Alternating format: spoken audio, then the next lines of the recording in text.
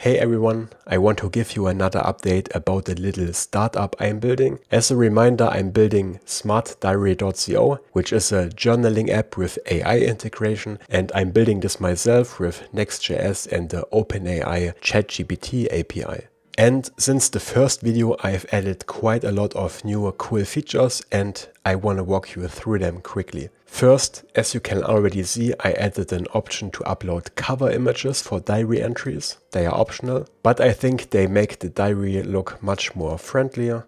And it's nice to look back and see images from a particular day.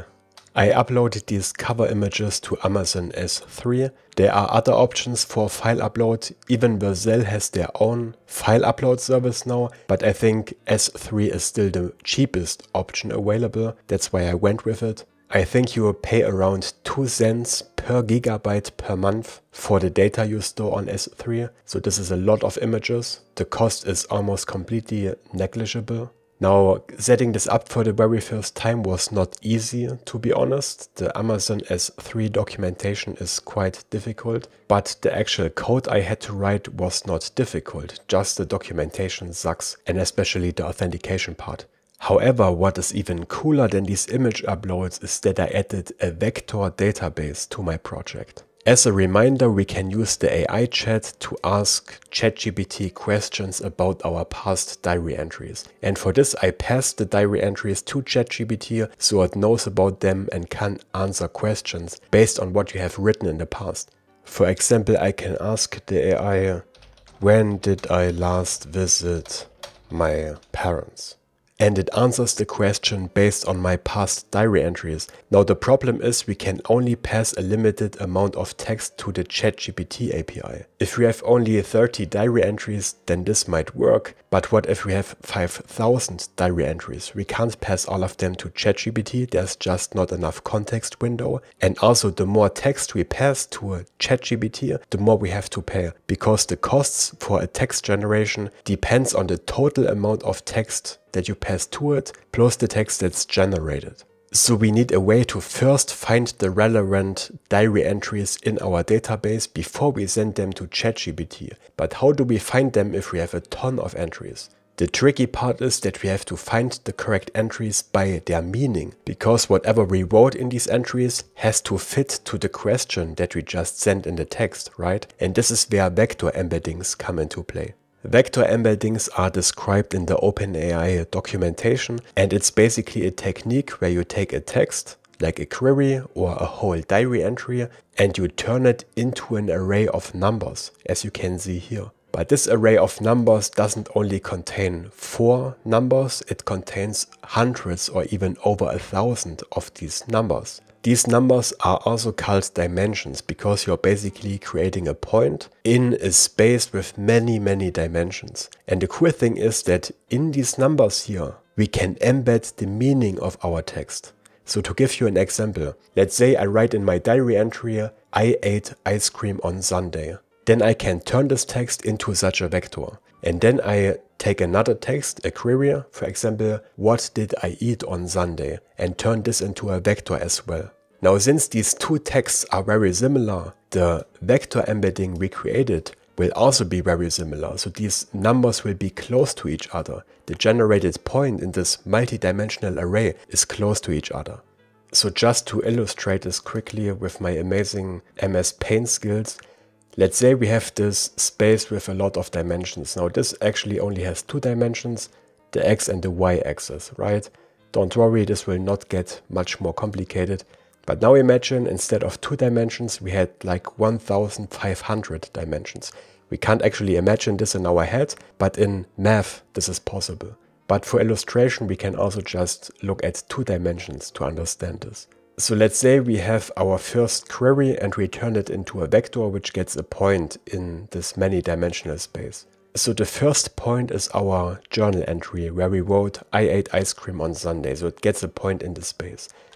And then we write our query, what did I eat on Sunday? And since both of these texts contain a form of eating and the word Sunday, they will have vectors that are very close to each other. Now if we talk about something completely different, Like for example, subscribe to Coding and Flow. If we turned this into a vector embedding, the meaning is very different from these two texts, so it will be further away from these points. And this is the whole idea behind vector embeddings, and this is a new technique that we can now do in this form because of AI and large language models. Now we can use the OpenAI API to create these vector embeddings. So we just send a request there and we get this vector back. This is what I'm doing in my code. And then we also have to store these vectors somewhere. For this you need a vector database. There are many of them available now, but the very popular one is Pinecone, which I'm using right now. And it also has a free tier, which is enough for one project. And here you can see another illustration of this multi-dimensional vector space I was talking about.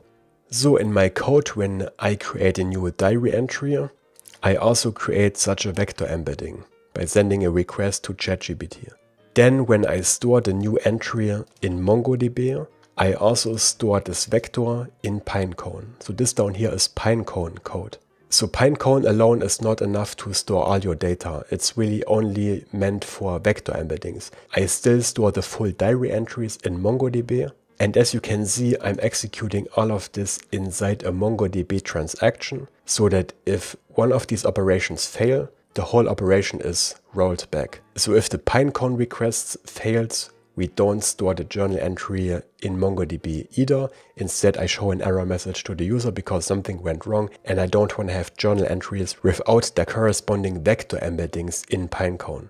When I update or delete a journal entry, I also modify the vector embedding in Pinecone so they are always in sync. Then when the user sends a new chat message to the AI, I take the last few messages in the chat and also turn them into a vector embedding because they are basically the query that we want to search for. Again, this could contain what did I eat on Sunday, and then we do this query on our Pinecone database to find the journal entries that are very related to this query. And this top K value here means how many results we want to return. So at the moment I return the 30 most fitting diary entries that have a meaning as close as possible to our chat history. You can also take a smaller value.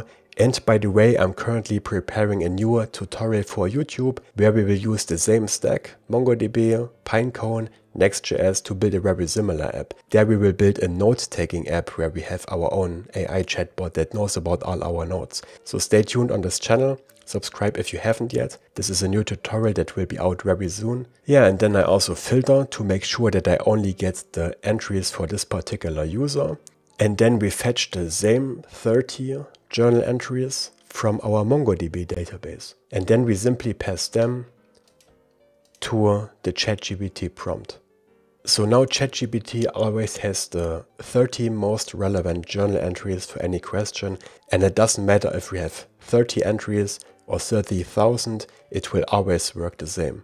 And this allows us to find information that's deeply buried inside our diary, which is really cool. For example, I ask it to summarize the week I spent at my parents' house recently, and then it summarizes all that I have done on this date. And imagine doing this like 3 years after you wrote the entries. You can go back to any date and ask questions. What have I done on this date? You can also ask it to summarize experiences that you have. And I think this is very valuable, especially over a long time frame, because no one really has time to dig through the old diary entries, right? Especially if you have hundreds or thousands of them. But this completely changes the game in my opinion. Now you might have noticed that response streaming isn't enabled yet, so we always have to wait until the full AI answer is generated. We don't get this nice flowing text effect that we have in the ChatGPT web interface. This is because I'm using server actions here and streaming isn't supported in server actions, at least not yet. I don't know if it will work in the future, but I don't want to migrate my code away from server actions right now, so I just don't implement streaming for now. However, in the tutorial I'm preparing for YouTube, we will implement streaming, so you will see how this works. Now there are even more cool features I've implemented, like email reminders and a premium subscription, but I don't want to make this video too long, so I will talk about this in another video very soon. Please leave a like if you enjoy these side project update videos. Again, I will make a tutorial with this exact stack very soon. There you will learn about vector embeddings and all the stuff and how it works. And please try out smartdiary.co. The app is free to use. And yeah, you get your own AI chatbot. And if this isn't cool, I don't know what is. Alright, see you soon. Happy coding. Take care.